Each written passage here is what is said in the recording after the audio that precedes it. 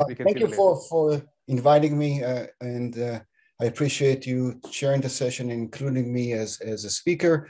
I'm Barry Dunietz from Kent State, and I will be introducing our research looking into photo-induced processes through molecular interfaces. I will be focusing on natural photosystems today, where we are providing for a first principle-based perspective on the kinetics of processes.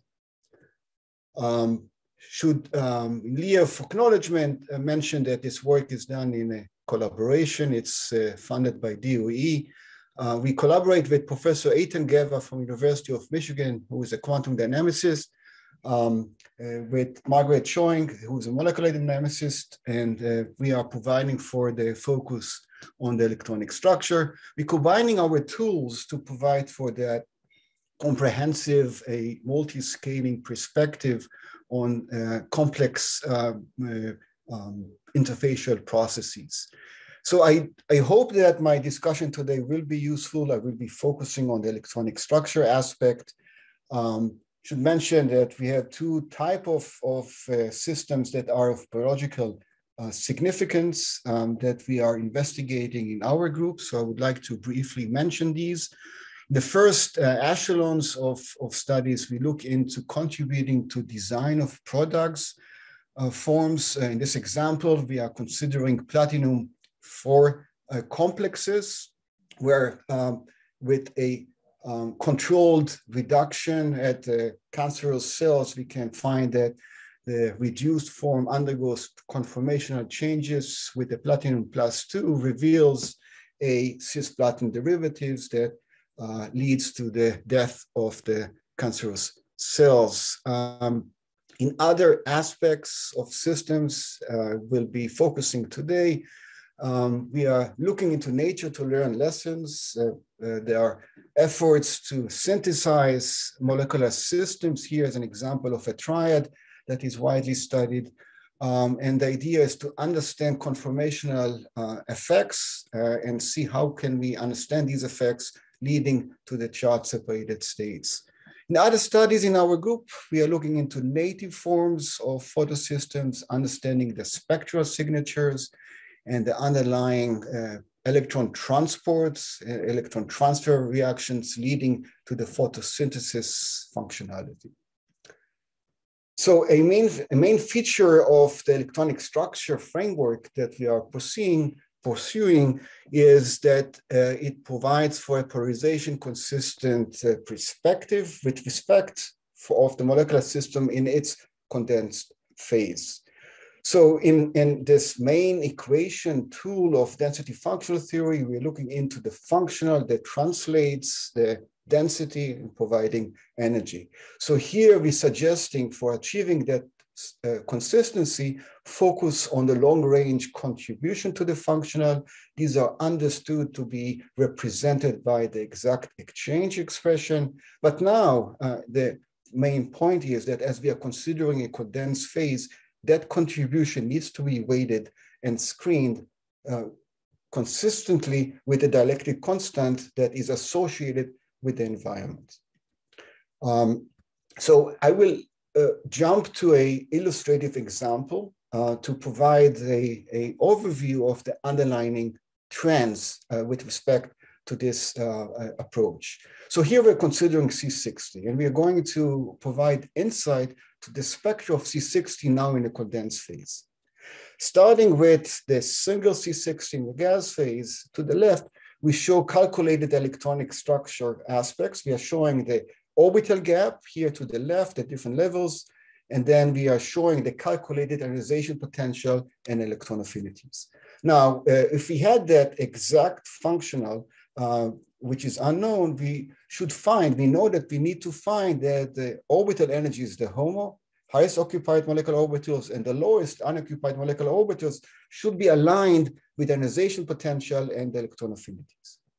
However, widely used functionals have this caveat where the orbital gap collapses. This has been addressed quite successfully now over the last decade or so with these new functionals that provide for tuning of the gap. It is first principle based tuning. And indeed, you can see that now we have correspondence of the orbital energies with the corresponding ionization potentials. And now in turn, we are also finding that these energies are reproducing quite well in a predictive quality measured values of the ionization potential and electron affinities. Okay, so now we want to take the same level of success to the condensed phase. A quick way to now take the electronic structure to the condensed phase is through polarizable continuum models. Very briefly, we take the electronic density of the molecule projected on its molecular surface, now allow it to be polarized by the environment. We do that self-consistently in a polarizable continuum model sense. All right, so now let's use these different functionals with PCM. So what we find here first with B-Tulip, looks like we have good agreement between the gaps, but we have to be careful. We want to understand trends of the dielectric constant as it varies. So careful examination of the orbital gap shows that now actually the orbital gap is still very similar to that in the gas phase. It did not change. What did change, as it should, are the ionization potential and electron affinities. So that's in a sense an example of getting the right answers from the wrong reasons. We want to be predictive. So let's use it with RSH. With RSH, however, we have a similar problem as with the B-Tulip when we turn on PCM. What I mean is that the orbital gap remains open as it should have been. It should in the gas phase. It did not get renormalized to the condensed phase. It's only with that approach of screening the long-range interactions that we find now the gaps to be consistent, and in turn, we find them to be also consistent with the measured values of ionization potentials and electron affinities. So that's a reason to celebrate. And it also a reason or a way to go ahead and calculate excited states. Looking into the excited states, we have two dominant peaks in the measured spectra at around 3.6 and 4.6. Now, as we take the system from being of single C60 spectra, going to clusters or thin films, we still find these two dominant peaks, but there is this emerging feature that is redshifted, lower peak, but still significant peak at around 2.7 electron volt. That peak is reproduced only with the screened RSH PCM approach, and when you are using at least two molecules within that PCM. So that highlights that indeed we confirm interpretations that the spectra indicates existence of excitons in this organic material. And we point out the success of the approach with the dimer to reproduce the excitonic binding energies that have been measured. Other levels of theory similar to those that I have surveyed before actually miss to see that excitonic states or providing agreement with excitonic energies.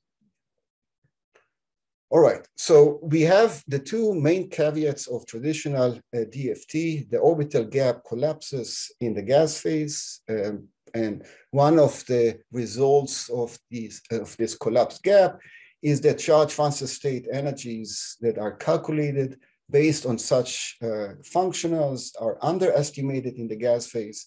In the gas phase, they should be destabilized with respect to the exciting states. So we address these with the range-separated hybrid functionals and turn on the PCM to affect the effects, they represent the effects of the dielectric environment. And to do so consistently, as mentioned before, we are reconsidering the contribution of the exact long-range interactions. They should be screened as parameterized by the dielectric constant.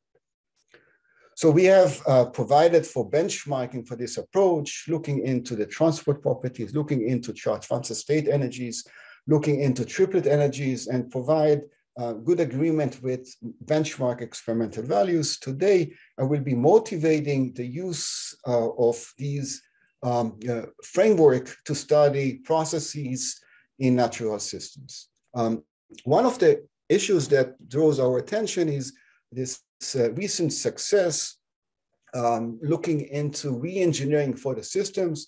Very quickly, bacterial reaction center here is composed of the special pair and two branches that are isosymmetric in structure, but not in the function. It is only branch A pigments that are known to be active in the photosynthesis, the charge separation process itself. So what is in the environment of these branches that leads to this asymmetry in the function? And recent success here by these experimental groups, after long efforts, finally they have been able to make changes in the environment to see that now we can affect, this is the native form, 100% through branch A, and then in some mutated form reported, are able to switch the functionality for branch A to branch B. So we want to be able to look into the environment affecting these functionality of the branch pigments. So going back to the native form, we are considering spectral trends reported by experiments, two-dimensional electronic spectroscopy by the group of Jennifer Ogilvy. These are summarized here. The key spectral trends that we are considering are those due to the special pair, looking into the excitonic energies. There is this splitting of energy. Considering the bacterial chlorophylls that are the first pigments in the branches, there is a spectral shift that is noted here, where we find that branch A being blue shifted.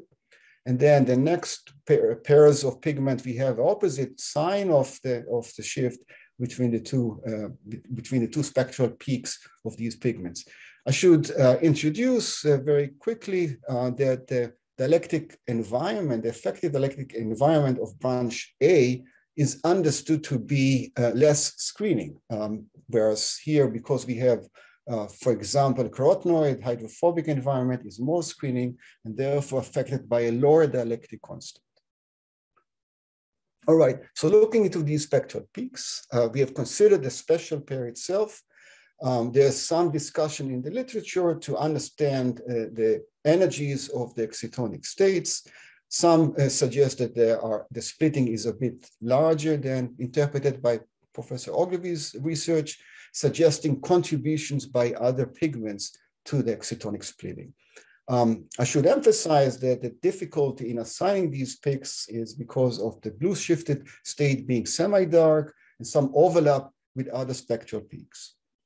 All right, so we are looking into the special pair excitonic states energies. As you see, we can scan with our approach the dielectric constant as a parameter of the calculations and find that at around 1.7 dielectric constant, that splitting, excitonic splitting, is in good agreement with the one that has been interpreted by Professor Ogilvy's group, providing some kind of confirmation to that interpretation.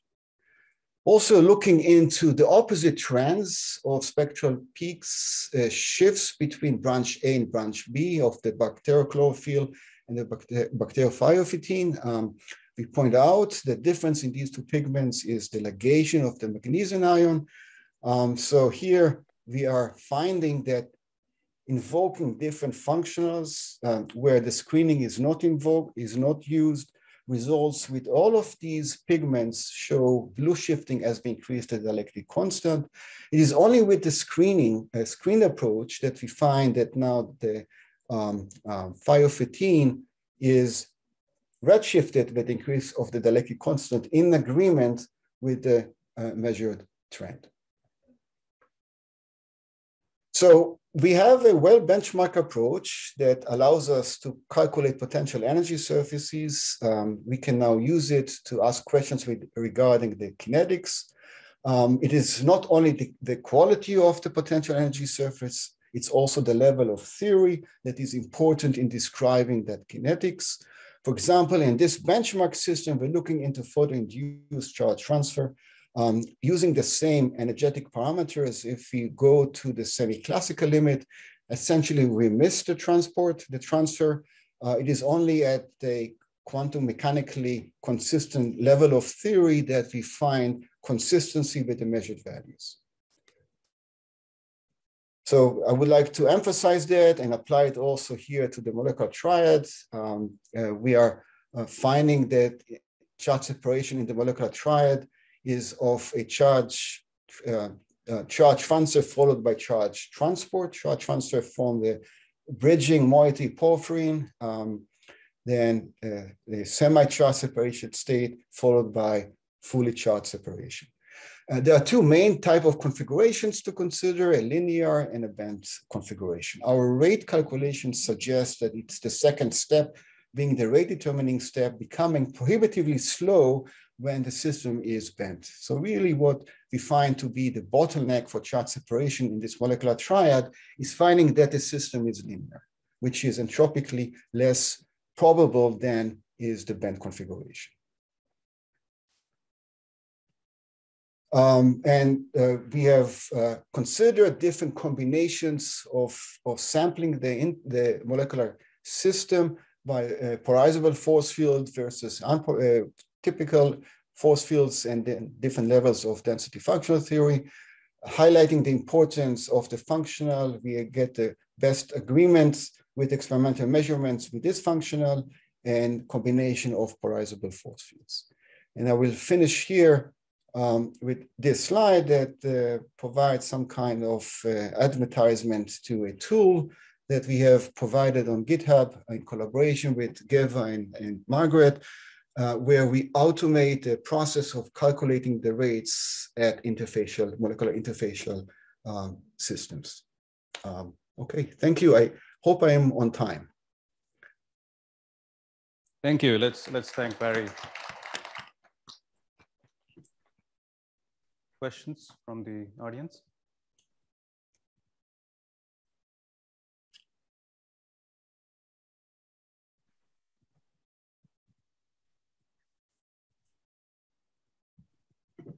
Any questions from the virtual audience?